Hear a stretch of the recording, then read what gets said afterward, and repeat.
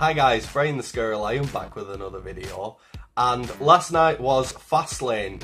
So for today's video I thought I'd do a quick recap of my thoughts on what happened, and at the end a little bit more information on the giveaway. The first match that we had was Shinsuke Nakamura versus Rusev.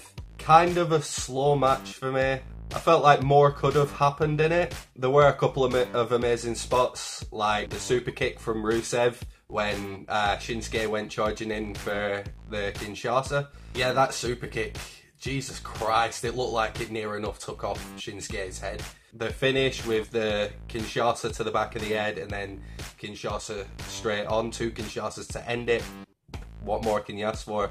Shinsuke Nakamura won it. Oh, that was my first prediction loss, because I had Rusev in that. The next match that we had was for the United States Championship, and that was Randy Orton against Bobby Roode. Again, kind of expected more from it. Basically, expected a lot more from Bobby Roode in it. Randy Orton, everything that can be expected was expected in that.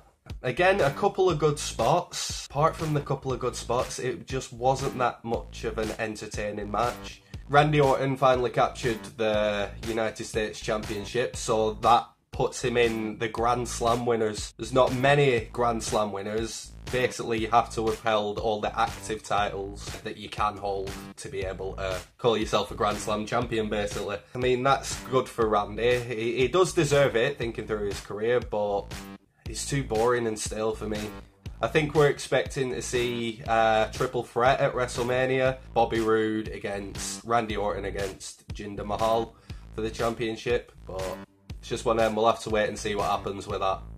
The next match was the women's tag team match. Becky Lynch and Naomi against Natalya and Carmella. For me, this match felt a bit more fast-paced. A lot more chucked into it.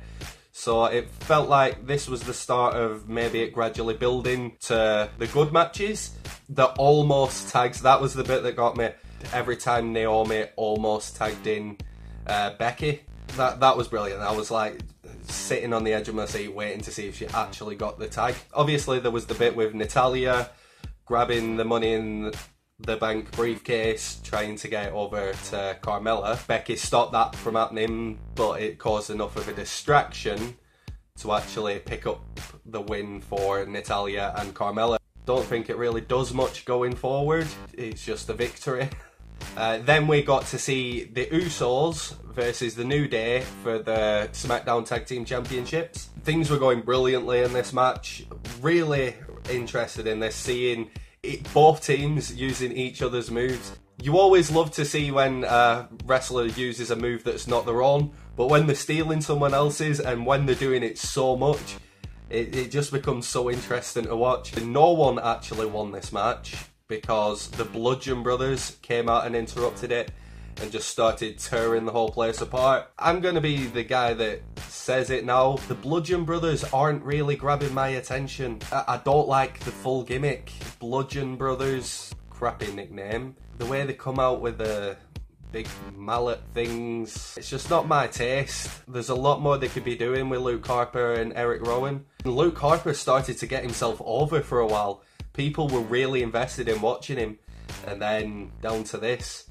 I don't see it going very far. But apart from the Bludgeon Brothers getting involved, like I say, it was a really good match, which I think it always is when it's the Usos versus the New Day. They know how to work well together, and they always put on a brilliant match, yeah. After that, we got to see the SmackDown Women's Championship match. This was Charlotte Flair against Ruby Riott.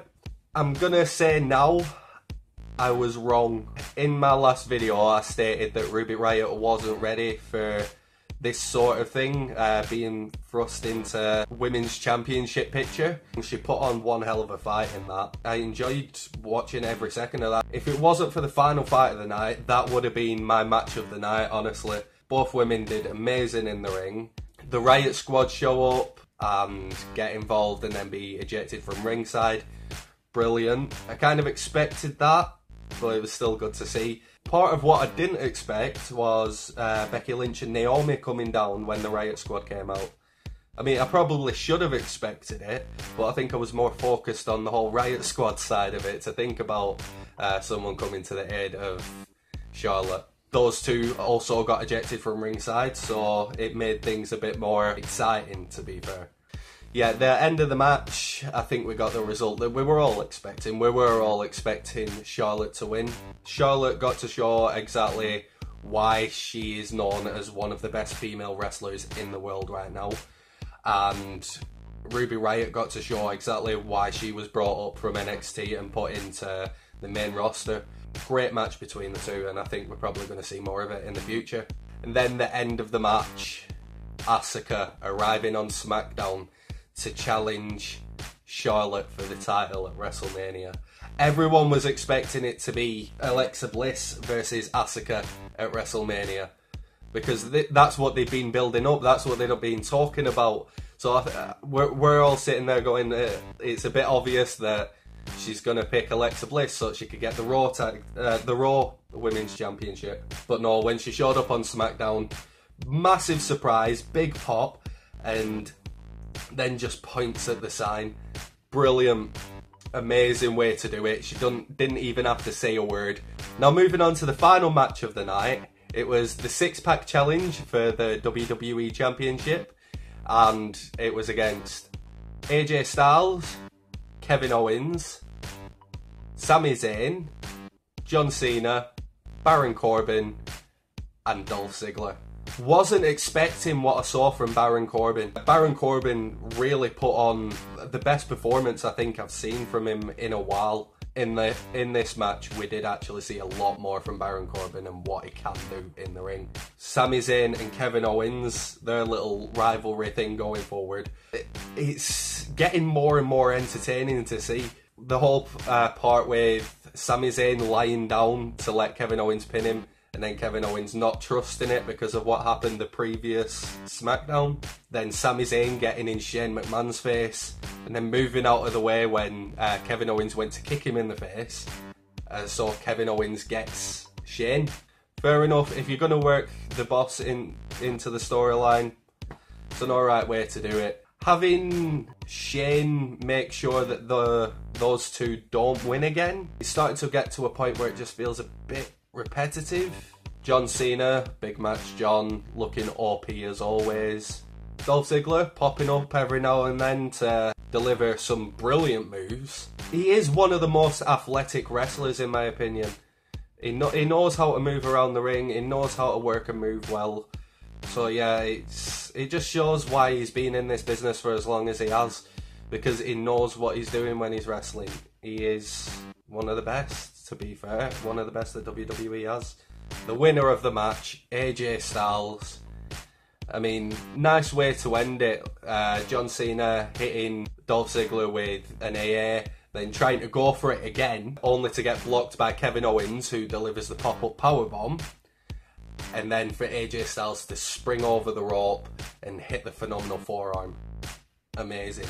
Couldn't be happier, because it means WrestleMania main event, we are going to see AJ Styles versus Shinsuke Nakamura for the WWE Championship. 5-star match, I guarantee it.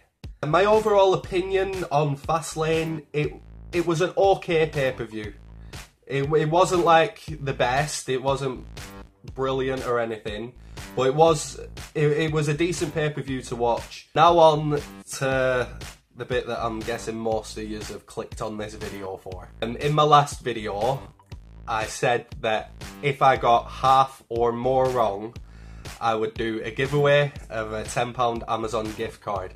I got 4 predictions wrong out of 6, which means the giveaway is going ahead. What I'll do is, Friday I'll do the draw. All you have to do to enter, well, I stated it in my previous video.